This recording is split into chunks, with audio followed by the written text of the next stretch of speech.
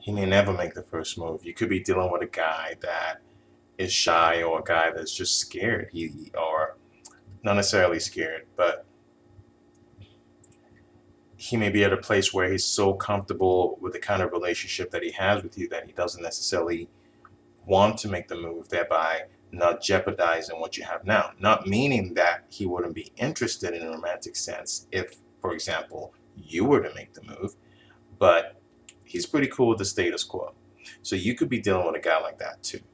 So when is he gonna make a move? He might never make a move because of those reasons.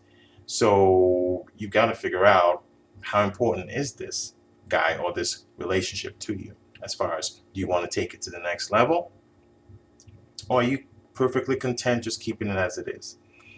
Because at some point you got to decide, and you got to decide relatively quickly, because all you're going to do is make yourself more and more antsy and more anxious about this, thereby affecting how you behave, and that could actually affect him.